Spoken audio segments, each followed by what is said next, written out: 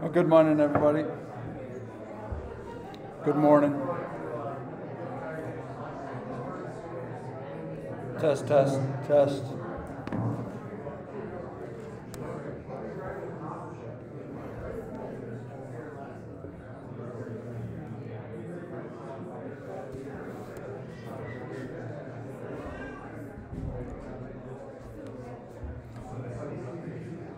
Good morning, everybody. Welcome out to the Grace Gospel Church.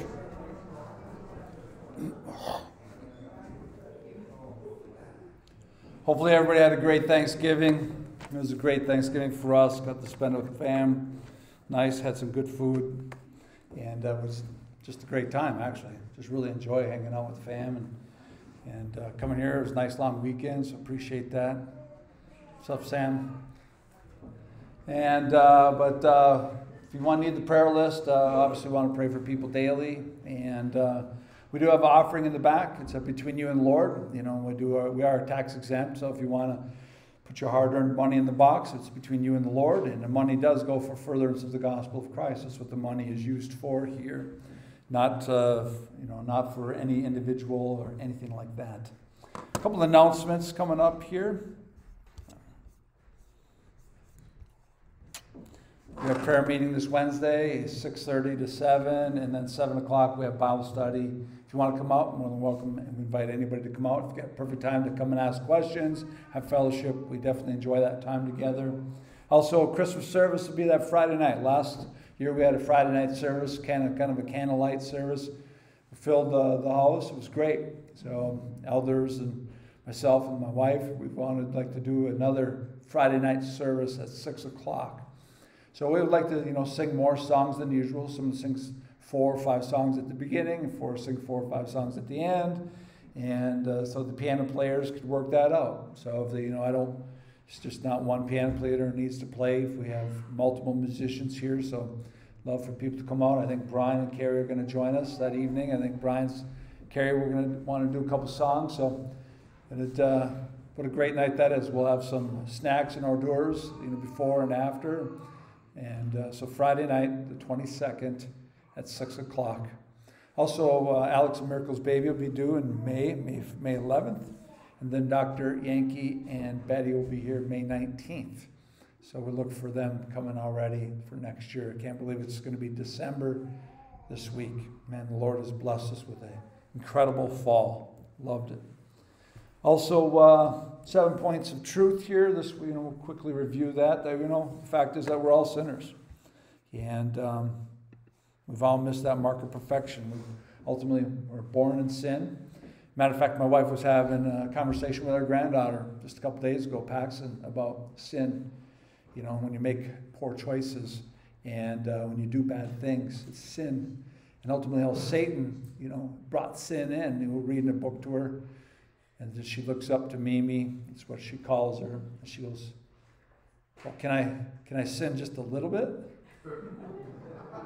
Yeah. I think that's within all of us, right? That's that flesh nature. And that's that, we're born sinners. Can I sin just a little bit? And, we think we can get away with it. And we can't. Because ultimately, with sin requires a death payment.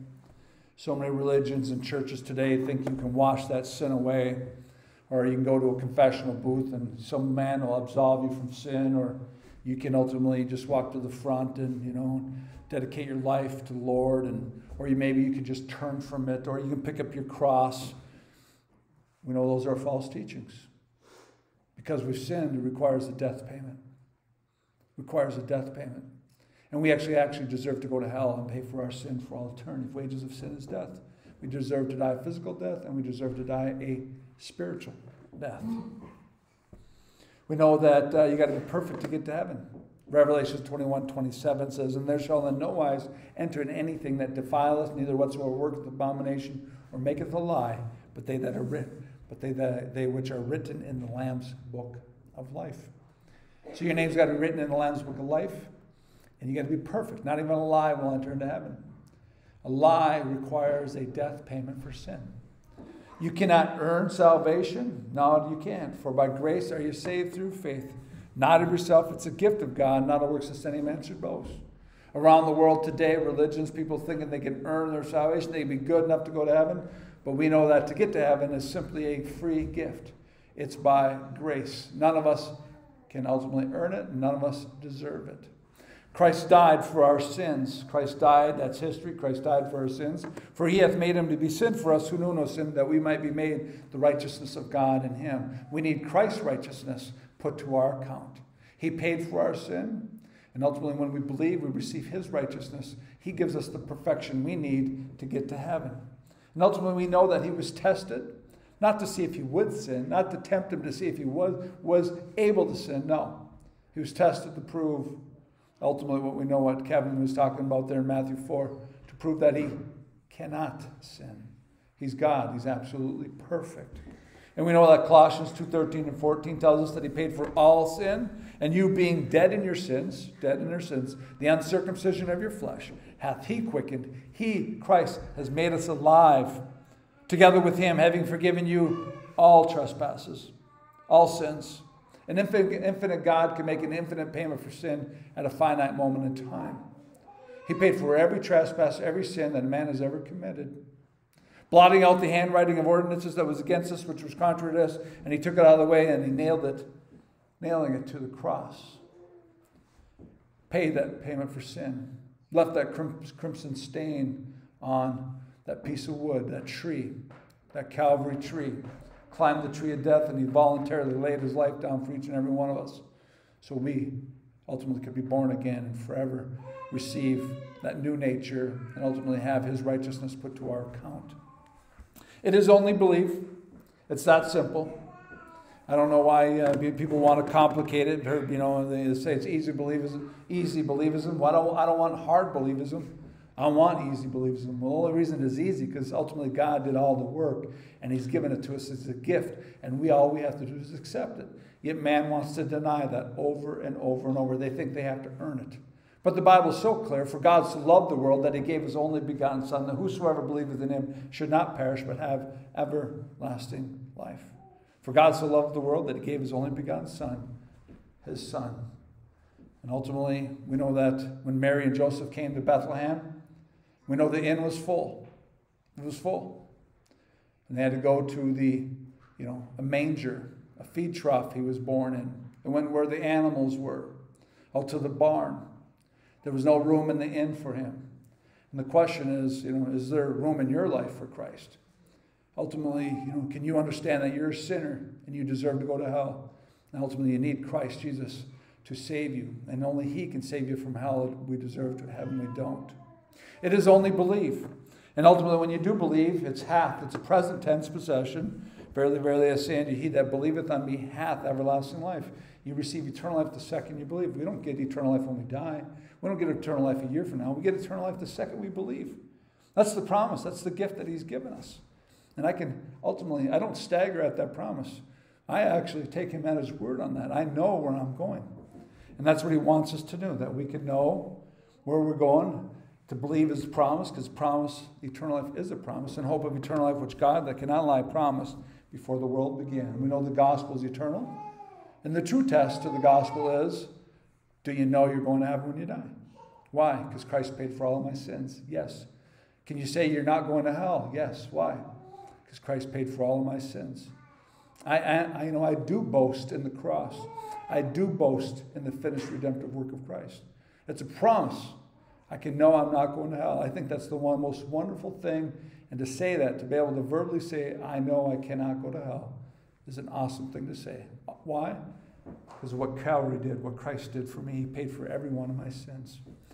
Why? So I can know I have eternal life. These things are written unto you. Believe in the name of the Son of God, that you may know you have eternal life, and that you may believe in the name of the Son of God. Not that you hope so, or maybe. It's a no-so. Absolute assurance. Guarantee. He did all the work. And if he paid for every one of your sins, you can know you're going to heaven. That is the amazing gift in Christ. That's why we do love him. My wife and I, we love him, and we love serving him. And we ultimately give praise for our eternal security, praise for ultimately knowing that we're sinners saved by his grace. As we continue to go through the prophetic timeline we went through, today we're on the last one.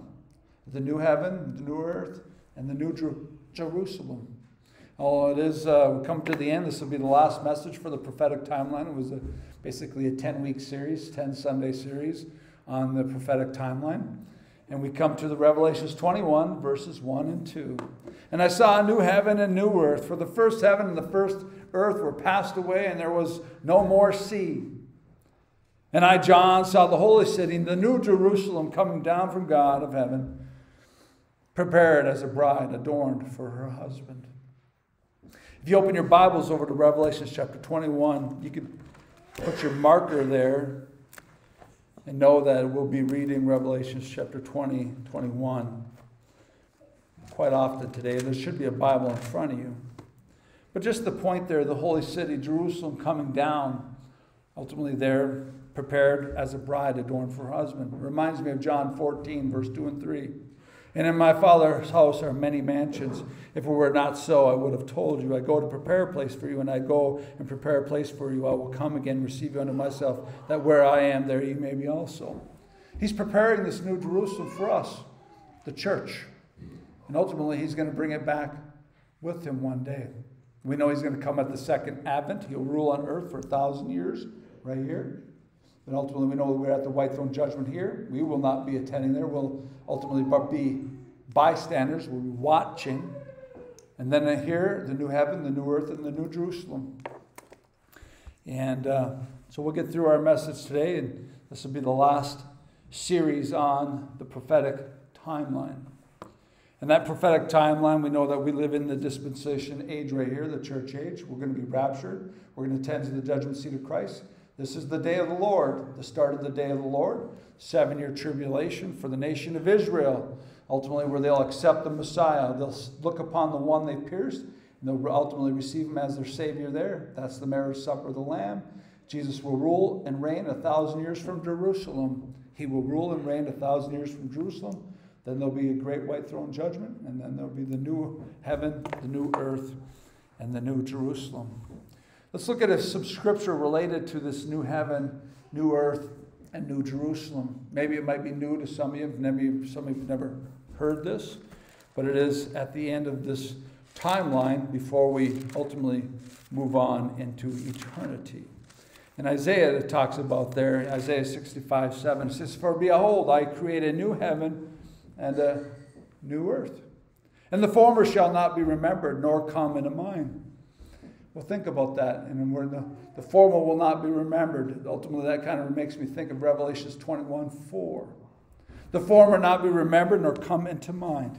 Isaiah 66:22 says this, "For the new heavens and the new earth, which I will make, shall remain before me, saith the Lord. So shall your seed and your name remain." Your name. We're going to talk about your name. Your name is written somewhere. It's written in the books, or it's written in the Lamb's Book of Life, the Book of Life. Your name will remain forever. And hopefully today you'll understand where your name is at. The old heaven, the earth will pass away, but your seed and name remain. 2 Peter talks a little bit about this also. 2 Peter chapter 3. We'll look at verse 10 through 11 and then 12 through 13. The day of the Lord, it says right there, will come as a thief in the night. Right here. We have no idea when the rapture happened, and we have no idea when this is going to happen. For us, the rapture is called the day of Christ, the day of the Lord, or for the people here on earth. It is going to be a judgment time for them. In 2 Peter 3, 10 through 12, it says, "But the day of the Lord will come as a thief in the night, in the which the heavens shall pass away with a great noise, and the elements shall melt with fervent heat. The earth also, the works that are therein, shall be burned up." The works burned up. "Seeing then that these things shall be dissolved, what manner of persons ought ye to be in all holy conversation and godliness?" Verse 12. "Looking for and hasting unto the coming of the day of God, wherein the heavens being on fire shall be dissolved, and the elements shall melt with fervent heat. And nevertheless we, according to his promise, look for the new heavens and a new earth, wherein dwelleth righteousness." Think about that. It's only going to be righteousness after ultimately living in the new heaven and new earth. And what righteousness is that? We talked a little bit about that already. The works that are therein on the earth shall be burned up, and the new heaven and new earth shall ultimately dwells righteousness. Revelations 3:12 talks a little bit about it.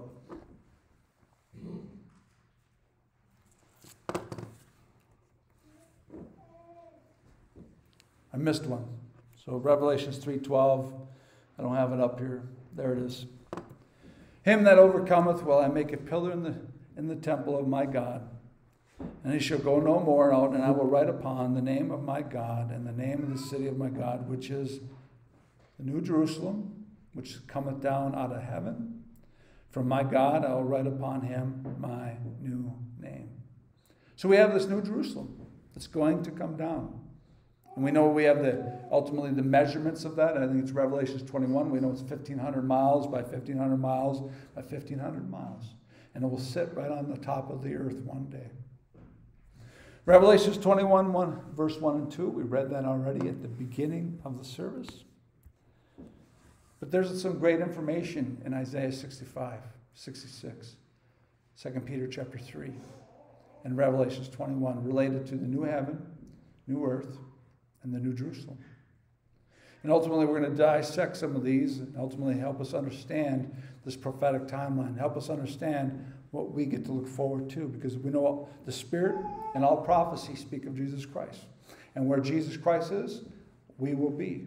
And I look forward to spending eternity with my Savior and ultimately in heaven. So ultimately, this fire that we read about in 2 Peter there, is it a remodel job? Or is it a total annihilation of the earth? Does he just speak and this earth is gone and then he creates a new earth? Or is it a remodel job? Ultimately, I think we can look through history, and I believe it's a remodeling myself. Because in 2 Peter chapter 2, verse 5, it talks about the flood. Just like the antediluvian time, the time before ultimately the flood there. In 2 Peter 2:5, and spared not the old world, but saved Noah and the eighth person, a preacher of righteousness. Love that verse, because Noah was a preacher, and he preached the righteousness of Christ. People in the Old Testament think that people were saved under the law. Well, we know that the Abrahamic covenant, ultimately the promise that God gave to Abraham, was 430 years before the law came into effect. And ultimately we know that Abraham seen the day of Christ. He saw this in John 8:56. He looked to the cross, and ultimately he rejoiced. He saw the day of Christ there. He rejoiced that ultimately he knew that Jesus Christ died on the cross for his sins. In Galatians 3:8, we know that ultimately God shared the gospel with Abraham himself. But here Noah, before Abraham, was a preacher of righteousness. That is going to be our next series that we go into, is going to be starting in Genesis. And we're going to go through the Bible and talk about the men and women of the Bible. Bringing in the flood upon the world of ungodly. So just like the flood, it will be a remodel job. The earth, ultimately the earth and the first heaven will be refined, judged by fire. I said first heaven. I did, because there are three heavens.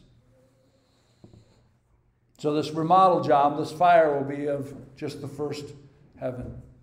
So let's talk about the three heavens quickly here, so we understand what's going to be burned, what's going to be judged, ultimately what's going to be remodeled here. So the Father and the Son dwell in the third heaven. 2 Corinthians chapter 12, verse 2, it says this: I knew a man, Christ above 14 years ago, whether in the body I cannot tell, or whether out of the body I cannot tell. God knoweth, such an one caught up to the third heaven. And we know that if you continue to read in 2 Corinthians chapter 12, we know that paradise is up today. Before the cross of Calvary, we know paradise is down. You can look at that poster back there. We know paradise was in the belly of the earth. Before Christ died on the cross, before he paid for any sin, everybody in the Old Testament went to Abraham's bosom. Paradise was down. We know that ultimately Christ descended first. Before he ascended, he was 3 days, 3 nights in the belly of the earth, as Jonah was 3 days and 3 nights in the belly of the whale. And we know today when people are absent from the body, and absent from the body in the presence of the Lord, paradise is up today. And ultimately, people are in heaven today because Christ paid the work. He ultimately went to heaven. He shed his blood. He went into the tabernacle in heaven and sprinkled his blood on the mercy seat of him. And it's forever a testimony that he paid the price for us. So ultimately, the first heaven, what is the first heaven? In Psalm 19, ultimately, he says, the heavens declare his glory. What is that? Well, during the daytime, we see the first heaven. It's our atmosphere. At night, we see the second heaven. It's the universe. The heavens declare his glory. So during the day, we can rejoice, and ultimately, through our atmosphere here, we can ultimately rejoice, and ultimately through that first heaven and the second heaven in the evening, we rejoice about that universe that he has displayed for us. Ultimately, full display his power and his glory. So at the end of the white throne judgment, this time right here, not for us, if you're saved, if you're lost, if you're trusting in anything other than the finished redemptive work of Christ, if you're trusting in your good works, your deeds, a sacrament, a priest to save you, a church to save you, you're going to miss the mark. And you will be judged at the great white throne judgment.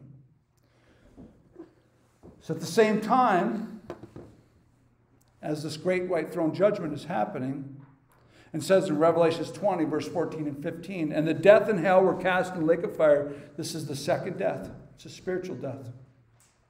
Eternally separated from God.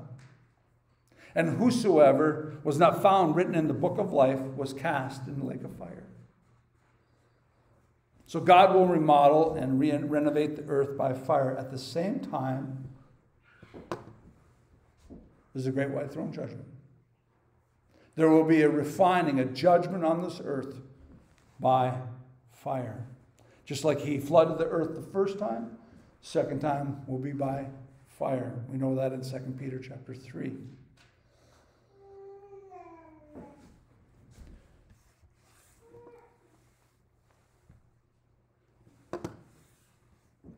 The heavens being on fire. New heavens, new earth. The first heaven, atmosphere. Earth on fire, refined, judged by fire. This will happen at the same time. I would hope that you would open up your Bible to Revelation chapter 20, verse 10. I want you to see this. If you can make the connection here you can read it for yourself, that this thing happens at the same time as the great white throne judgment. If you have a Bible, turn to Revelation chapter 20. Revelation is the last book in the Bible, and you can read it for yourself. We'll start in verse 10. Look what he says here. And I'll try to pop it up here. But I would like you to see it for yourself in Revelation chapter 20, verse 10. This is the great white throne judgment. And the devil that deceived them was cast into the lake of fire and brimstone, where the beast and the false prophet are, and shall be tormented day and night forever and ever. And I saw a great white throne, and him that sat on it, from whose face the earth and the heaven fled away, and there was found no place for them. I saw the dead, small and great, stand before God, and the books were opened, and another book was opened, which is the book of life. And the dead were judged out of those things which were written in the books, according to their works. And the sea gave up the dead which were in it, and death and hell delivered up death which were in them, and they were judged every man according to their works. And death and hell were cast in the lake of fire. This is the second death. Whosoever was not found written in the book of life was cast into the lake of fire. Look at 21:1. And I saw a new heaven and new earth. So ultimately, at that time of the great white throne judgment, after that's done, he sees a new heaven, new earth. It happens at the same time. This refining judgment happens on the earth. For the first heaven and the first earth were passed away, and there was no more sea. And I saw John. And I, John, saw the holy city, the new Jerusalem, coming down from God out of heaven, prepared as a bride adorned for her husband. Verse 3. And I heard a great voice out of heaven saying, Behold, the tabernacle of God is with them, and he will dwell with them, and they shall be his people. And God himself shall be with them and be their God. Amen to that.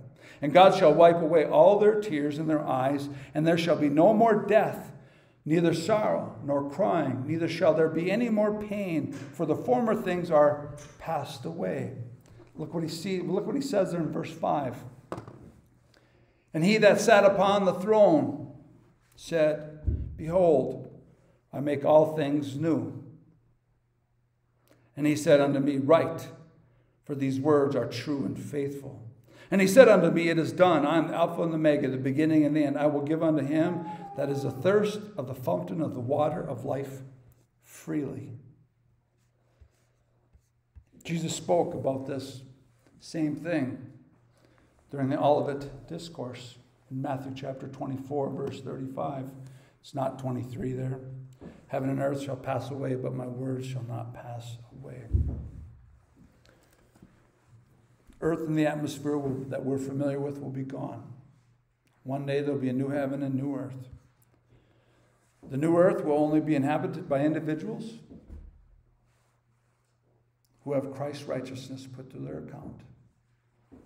That righteousness, we know that is at the end of 2 Peter chapter 3, verse 13, where dwelleth righteousness. That righteousness is only received one way. In Romans chapter 3, verse 23 through 8 gives us the greatest definition of how that righteousness is achieved. It says there in 23, For all have sinned and come short of the glory of God. But being justified freely, freed from the penalty of sin, justified freely. I don't understand why people can't understand that, because people think they got to turn from sin, be good, go to church, give money. Now, some of those things are good. We need like a church. We need finances to pay for the lights, and then we support our missions board over here. All these people on this board are people that we support around the world.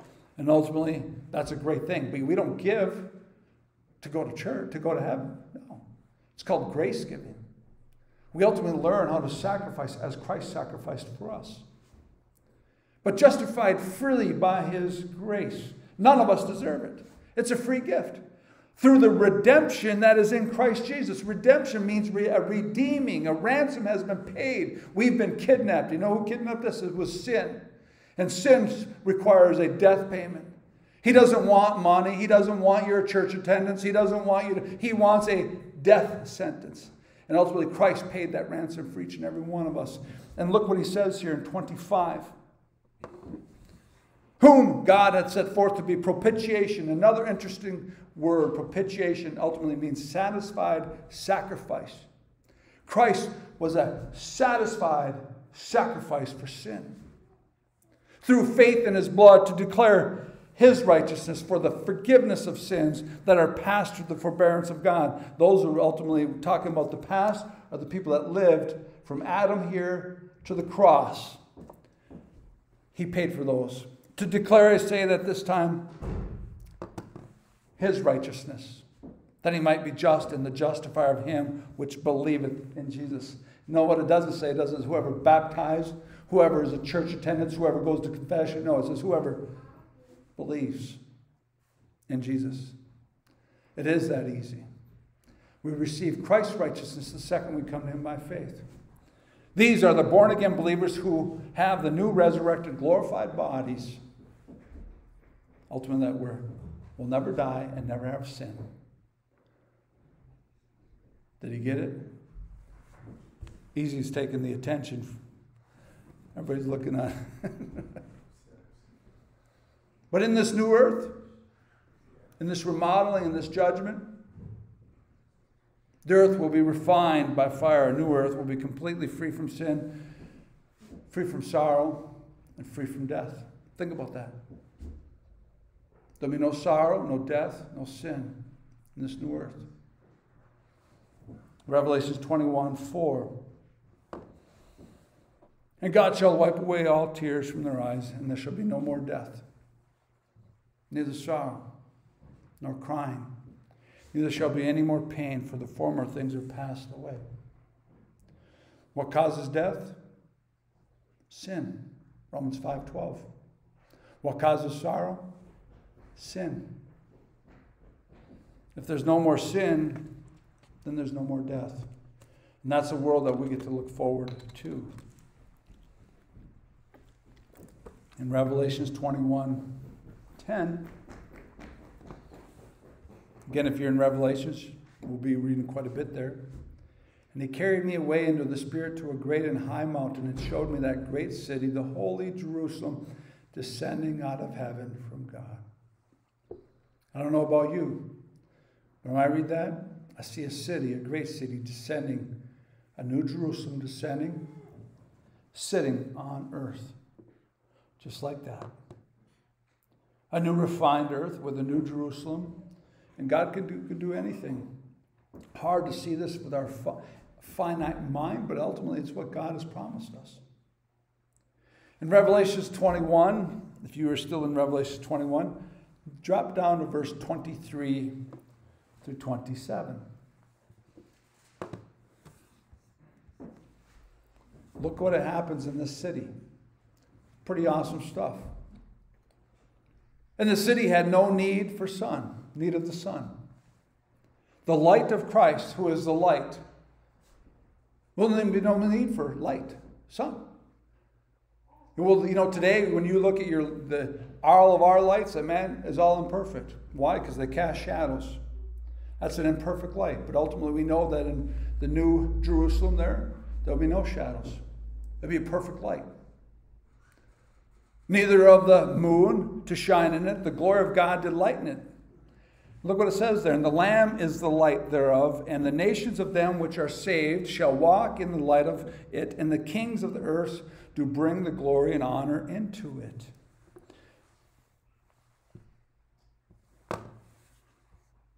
And the gates of it shall not be shut all the day, for there shall be no night therein.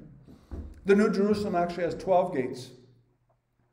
12 gates, 3 on each side of the New Jerusalem. Solid pearls. It's a pearl that actually goes into the wall that is made of like jasper, solid gold, I believe it would be, or diamond, solid diamond wall. But these gates don't have a gate on them that closes. They're forever open because it's forever day in heaven.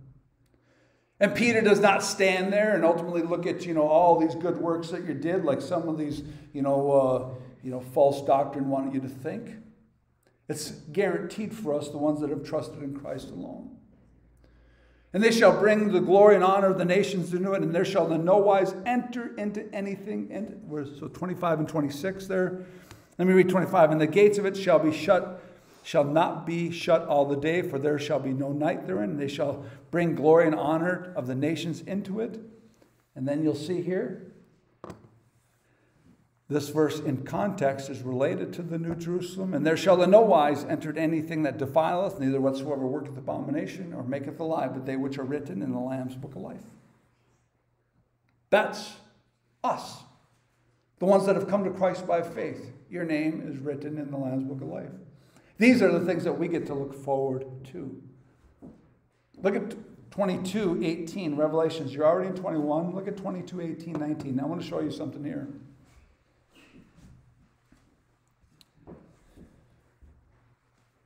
For I testify unto every man that heareth the works of the prophecy of this book. Hear the words of the prophecy of this book.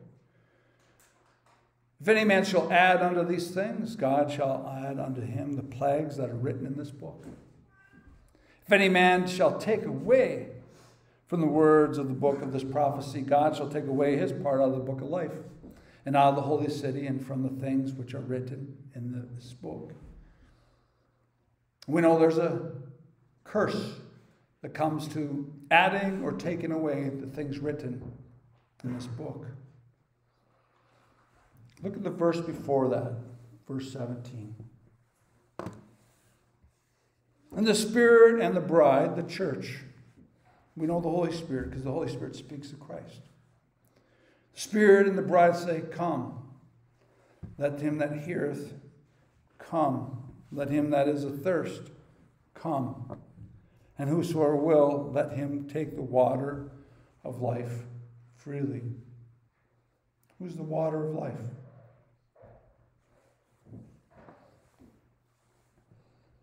John chapter 4, verse 13 through 14. The woman at the well. What does Jesus say to her? Jesus answered and said unto her, whosoever drinketh of this water shall thirst again, but whosoever drinketh of the water that I shall give him shall never thirst. But the water that I shall give him shall be in him a well of water springing up into everlasting life. In John 6:35, he says, he is the bread of life and the water of life. And Jesus said unto them, I am the bread of life, and he that cometh to me shall never hunger, and he that believeth on me shall never thirst. Jesus, the Christ, the Son of God, is the bread and the water of life. And he's telling us to come freely and consume him, to gobble him up, to eat him up, to consume him, because once you consume him, and we know that consuming him is simply trusting in what he did for us. And when you eat him and consume him and drink him, you never thirst again. Why? Because you have eternal life. He's paid for every one of your sins. You understand salvation. So ultimately, what is the gospel? This is the gospel here. Moreover, brethren, I declare unto you the gospel which I preached unto you, which you have received. They already believed it. They already received it. Wherein you stand, by which also you are saved. These Corinthians already were saved. Paul's reminding them how they were saved. If you keep in memory that I preached unto you, unless you have believed in vain. Now look at verse 3 and 4. This is the gospel that saves. For I delivered unto you first of all that which I also received, how that Christ died for our sins, according to the Scriptures, that he was buried, and he rose again the third day, according to the Scriptures. The Corinthians received Christ as their Savior. They consumed him. They gobbled him up, which was believing that Christ died for their sins, buried for them, and resurrected for them. Now, if people want to add to this, in Revelation 22:18, there's going to be a curse. If a person wants to add to the finished redemptive work of Christ, there'll be a curse upon him or her, and their names will not be written in the Lamb's Book of Life. That's the curse. If a person wants to take away from the finished redemptive work of Christ, there will be a curse upon him or her, and their names will not be written in the Lamb's Book of Life. If you can't simply trust in the finished redemptive work of Christ, you're like, well, okay, I'm going to believe and I'm going to get trust in my water baptism. You don't understand. You cannot add to the perfect work of Christ. But if you want to add to that, your names will not be written in the Lamb's Book of Life. So do you think the gospel of Christ is important? I would say it's absolutely the most important thing that we've been given to, and we've been entrusted with our entire life, that we not pervert it. God has entrusted us with his saving message, and we're not to change it any little bit. Even if it's to tickle the ears of people, to tickle the ears, even if it's to fill the chapel, we're not to mess with it. Because when you start messing with it, people don't get saved. See, telling people to turn from sin is a problem. Now, turning from sin is probably a good thing after you're saved, but it does nothing for somebody to be saved. Yet we hear people all the time tell people, turn from sin. Can't find a heaven track out there that doesn't say, turn from sin. Well, that's at work. Turning from sin will never save anyone, and nowhere does it say that in the Bible. Picking up your cross will never save anyone. There's nowhere that says it in the Bible. Asking Jesus into your heart will never save anybody. It's not in the Bible. Telling people that they must make Jesus the Lord of their life, or he's not Lord at all, will never save anybody. That's a commandment. You're telling people to be more good. Making Jesus Lord of your life will never save anybody, and it's not in the Bible. There's no baptism, no confirmation, no confession, no church, no good deed, no pastor, no priest, no religion, no sacrament, no tradition, no work of men that can pay or save, pay for sin or save you. That's why he went to the cross. It is my job, a pastor's job, to be clear on the gospel of Christ. That is our job. Noah was a preacher of righteousness. It is the job of the pastor to keep the gospel of Christ clear so people can understand and make a decision. We will not compromise on it to fill seats. We'll not compromise on it to fill the box with money. God has given us a gospel. He's entrusted with us, and it's not to be compromised. Why? Because people need to know the truth so they can make a decision if they want to be saved or not. See, John 1:29 says this. The next day, John the Baptist, John seeth Jesus coming unto him and says, Behold, the Lamb of God, which taketh away the sin of the world. He removes it as far as the east is from the west. Only the blood of Christ can properly pay and satisfy sin payment.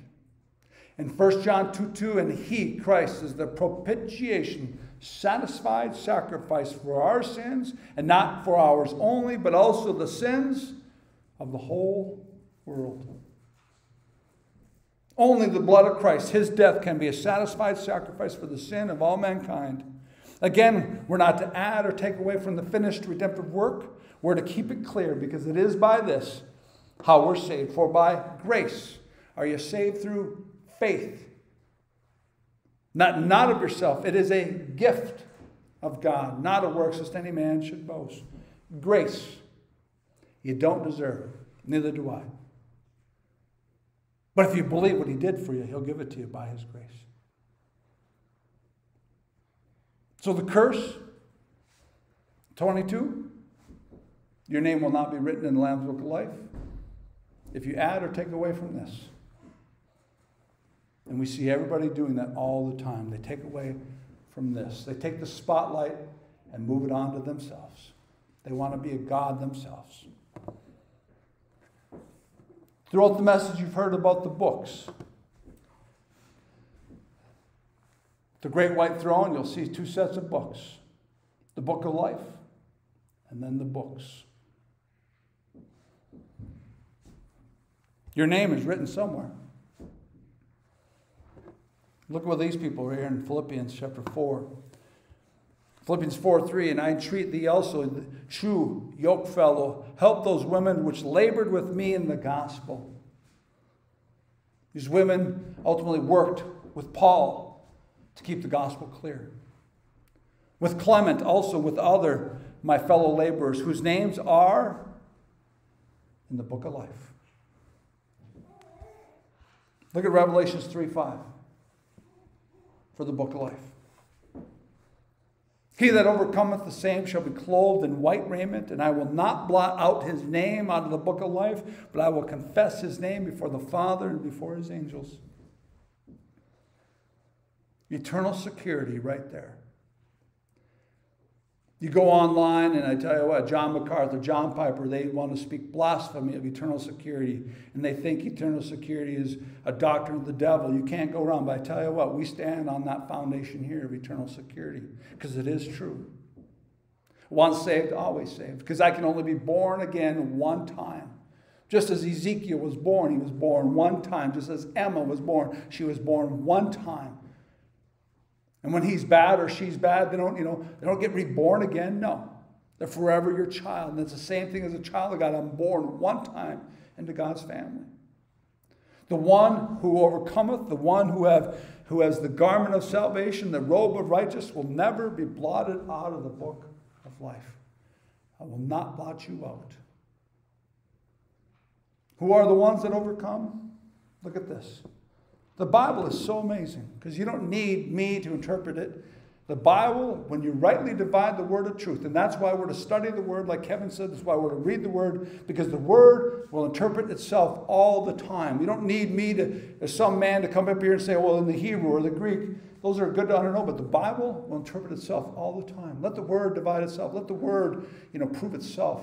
Who are the ones overcome? Look at 1 John chapter 5, verse 4 and 5. Look what it says here. For whatsoever is born of God overcometh the world.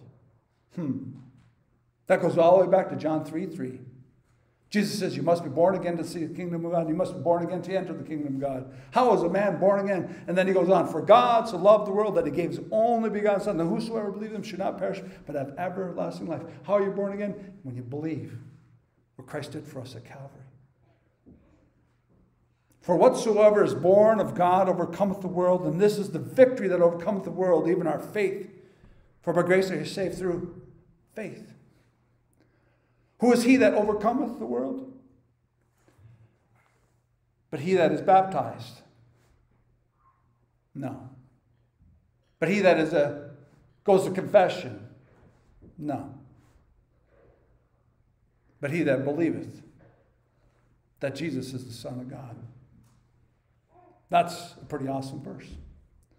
Jesus is Yahweh. Yahshua is salvation. He's Jehovah God of the Old Testament. Do you believe he did that for you? Because if you do, your name's written in the Lamb's Book of Life. Your name not written in the Lamb's Book of Life, you will not enter the new heaven, new earth, or the new Jerusalem. Individuals not written in the Lamb's Book of Life are written in the books. And all your works are documented. And then you'll be cast in the lake of fire for all eternity. The way the person gets their name in the book of life is coming to Christ by faith. It is only the saved that will live and reign with Christ forever in the new heaven, the new earth, and the new Jerusalem. The earth will be completely free of sin, sorrow, and death. We look forward to that. And God shall wipe away all tears from their eyes. There shall be no more death, neither sorrow, nor crying. Neither shall any more pain, for the former things are passed away. Do you know you're going to heaven? If you were to answer that, hopefully it would be yes. Why? Christ died for your sins. Do you know you can't go to hell? Hopefully your answer is yes. Why? Christ died for my sins. How many sins did Christ pay for? How many sins did Christ pay for? All. If Christ died for all your sins, how many sins are left to be paid for? None. If there are no more sins to pay for, where will we spend eternity? Heaven. With Christ. Christ did all the work. Christ said it was finished. Christ died for your sins so you don't have to go to hell and pay for it. The reason people are there forever is because they can never make a perfect sacrifice. Christ freely gives you the eternal life the second you come to him by faith. Can you believe that he did that for you? Can you handle that? I can. That is such a good thing. Those are the things that we get to look forward to. The rapture. There will be a group of people that will not experience a physical death. I hope that's us, this group. Wouldn't that be incredible? To attend the judgment seat of Christ. These are the things that he's going to do for us, his children. He's going to give us rewards for you being a faithful servant, an obedient child of God. We don't do it for salvation, but once you're born into his family, he gives us rewards for coming to church, supporting a church, being faithful, sharing the gospel, handing out heaven tract, inviting people out. You're going to get a reward. If you've witnessed somebody to Christ, a child, your child, you've witnessed to them, they're forever going to be your crown of rejoicing. That's what's going to happen at the judgment seat of Christ. We're not going to go through this timeline here. 7-year tribulation is for the nation of Israel. It'll be the worst time here on earth. Matthew 24 tells us he has to keep it short because man would actually destroy us. We would destroy everybody here on earth. We're going to attend a marriage feast. Man, I love going to marriages. I did my daughter's this summer, and her and Alex. It was such a great time. My wife had a blessed time. I look around and see the people I've married here. We get to attend the marriage feast of the Lamb. Again, that's what he's done for us. We get to come back to here on earth, and he'll put his feet here at the Mount of Olives.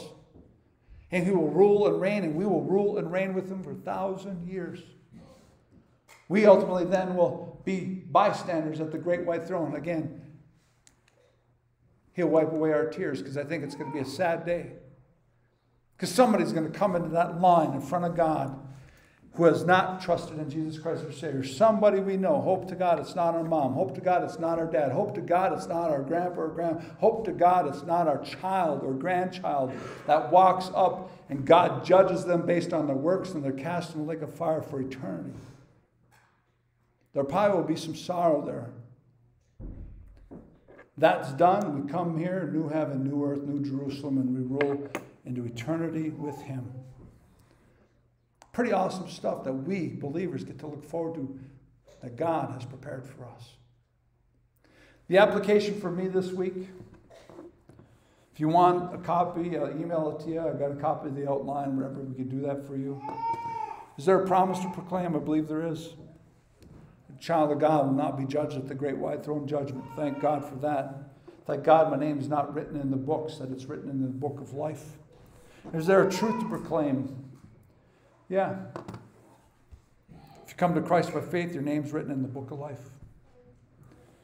And is there a sin to avoid in our life? I think there is. Not living for the temporal things of this world, but living for the eternal things of God. Sharing the gospel with others is so important. Let me show you something. Again, this is the last message for the prophetic timeline here, but before we close here, I'd like to show you something. If you've not seen this before, let this hand here represent you and I. Let me just, we got a few minutes here. This is how I got saved. My sister had died in 1978. Went to a Bible camp.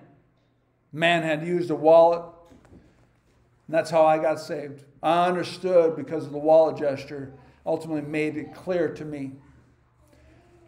And I was 9 years old. I would have been 9 that October. But anyways, let this hand here represent you and I. This wallet here represents our sin. See, God loves us, for God so loved the world. You put your name in there, for God so loved Lance, for God so loved Kevin, for God so loved Herman. Put your name in there. For God so loved, but we're all sinners. Sin separates us from God. Isaiah 59 tells us that it's a barrier. Man will try to tell you can cover that sin up. But my Bible says without the shedding of blood, there is no forgiveness of sins. Let this hand here represent God from eternity past, Jehovah God, Jesus Christ. Behold the Lamb of God that takes away the sins of the world. Jesus Christ revealed himself in the flesh, and he went to the cross and he shed his blood. He took our sins upon him, and he died, and he rose again the third day. For the wages of sin is death. He paid for every one of our sins, resurrecting, showing us, paid in full. And when we believe that, he gives us his righteousness put to our account. All by his amazing grace. If we could just, everybody close their eyes for a second. If you're sitting here today and you know you're saved, why don't you just thank your Father in heaven for all the good he's ever been to you. Thank him for all the things that we get to look forward to. If you're born again, you get a lot of things to look forward to. Our life has just begun. I'm still an infant, and I'm going to live into eternity with him. However, you're sitting here today and you don't know where you're going, and you just saw the good news, you just heard what Christ did for you. Maybe you're like, man, that's spot on. I get it. I understand that. Well, it's what you believe. And maybe you're sitting there, it's like, well, what do I need to believe? Well, you could say something like this. Not what you say, but again, I'm just some thoughts that you could think about. It's what you believe, but you could say something like this. I'm a sinner. I know I deserve to go to hell. I don't want to go to hell when I die. I want to go to heaven. Right now, I will believe that Jesus died on the cross for my sins, was buried for me, and resurrected for me. I'm trusting in Christ alone to save me to heaven. Save me from a hell I deserve to a heaven I don't. If you believe that, you did that just now, you were born again, born into God's family. And why don't you just tell your Father right now, because he is your Father now. Why don't you just tell him, thank you. Thank you for the free gift of eternal life, because that's what you just received. Let's close. Dear Heavenly Father, we just want to thank you for Christ. We're so grateful for your love and your grace and your mercy. We're so grateful that Christ voluntarily laid his life down for each and every one of us. When he was hanging on the cross, he had me on his mind. And then he died for me, he rose again the third day, freely giving me eternal life. We thank you for the free gift of eternal life. And Father, we thank you for this, the faithful congregation that faithfully comes out to support and pray for the ministry. Thank you for the people that come out weekly. And Father, we just pray that you bless this message. And we ultimately, you could use it for your glory.